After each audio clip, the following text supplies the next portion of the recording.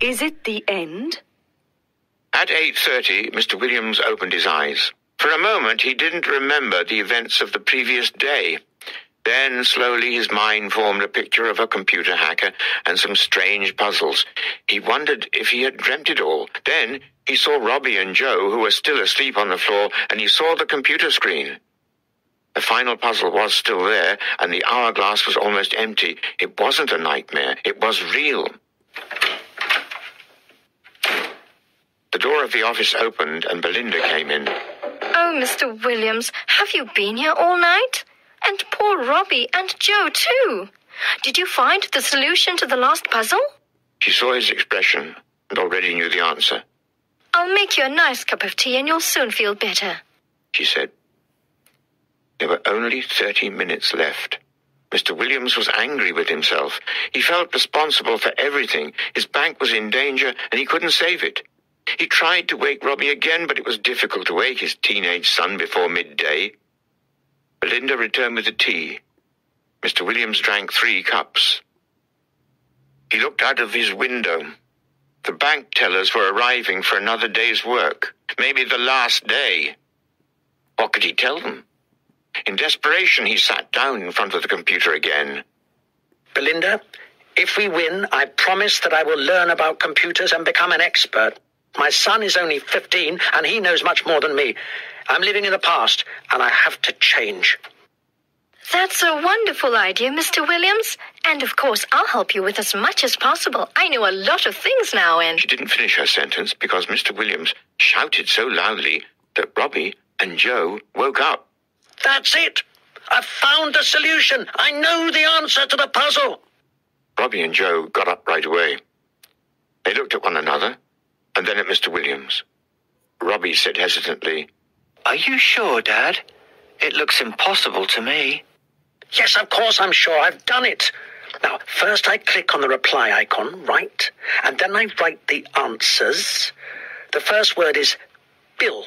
It's the man's first name and the abbreviation of my second name, Williams. The second word is gate. It's a barrier and a way to enter. So the man is Bill Gates, said Joe. Exactly, replied Mr. Williams. The third word is Microsoft. His baby, his creation, but also a monster in the opinion of some people. And the last word is Seattle.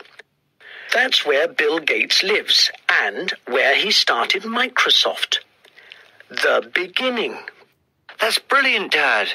Well done, said Robbie. Now, continued Mr. Williams, if we take the first letter of each word, we have B, G, M, and S. We have to add 2 more letters, I and A, and these 6 letters should spell the name of the hacker. Everyone looked at the 6 letters. B, G, M, S, I, A. They tried to see a name, but they could only see words like big and bags, but no names. Then suddenly Mr. Williams jumped up and yelled, Yes! Yes, I know the name of the hacker!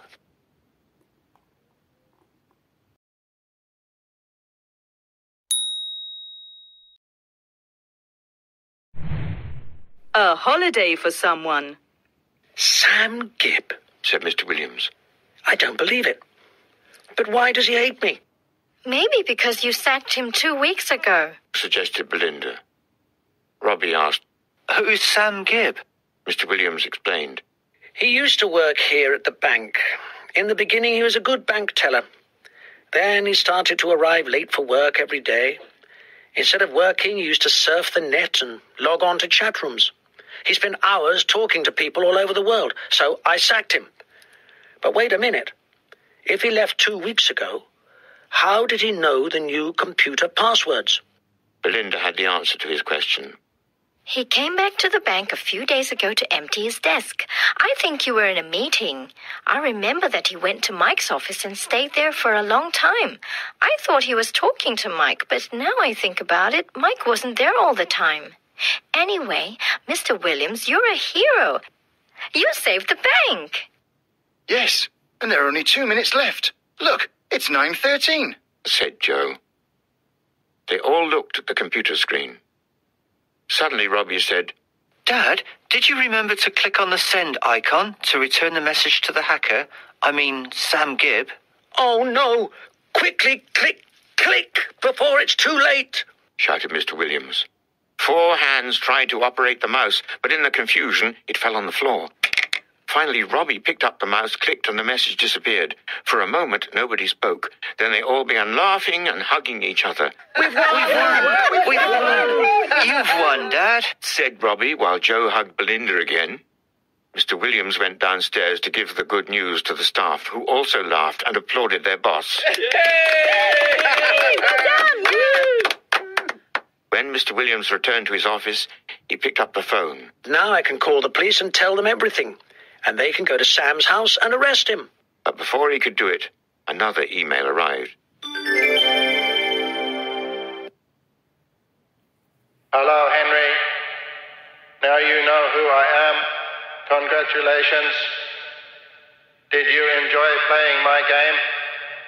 When you sacked me, I wanted my revenge, so I sent the virus that infected the bank's computers. But it wasn't enough. You installed a new computer system, so I came to visit Mike and saw the new passwords on his desk. It was so easy. You really need to improve security at the bank. Maybe I can help you. But Henry, I still have a surprise for you. This time, Mr. Williams went white. Oh, please, no. Not another puzzle, he cried. I think I need a holiday. As you booked your holiday to the Caribbean on the net, I changed the address and the tickets arrived at my house instead of your house yesterday. I also changed the date of the holiday and I'm leaving at 10 today. I'm sending this message from the airport on my new laptop. To show you that I am a kind person, I have returned all the money to your bank account. Thanks for the holiday. Maybe we can play another game when I come back.